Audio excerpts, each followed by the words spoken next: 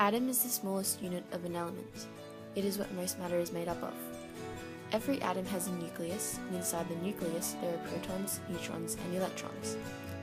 Atoms with different combinations of protons, neutrons, and electrons make up a different element.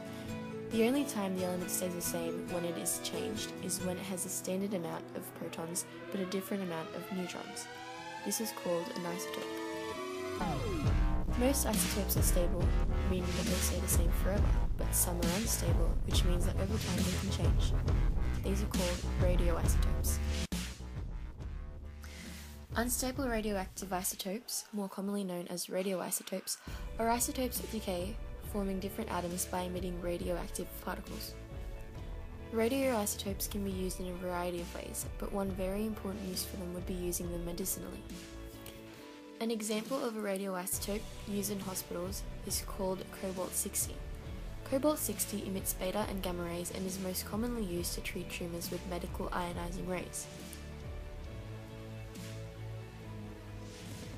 Cobalt-60 is a very reliable source of cancer treatment.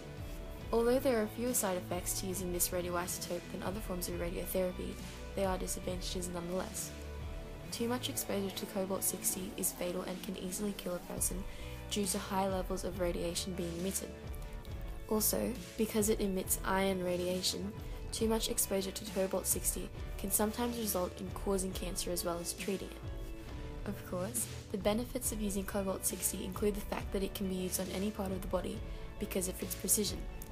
That being said, the risk of getting cancer from the isotope decreases slightly because of this precision, meaning greater amounts of radiation can be exposed to a specific location, the tumour, with less damage to the surrounding healthy tissues and organs. Cobalt-60 is most commonly used for treating brain tumours and is one of the most advanced forms of cancer treatment available.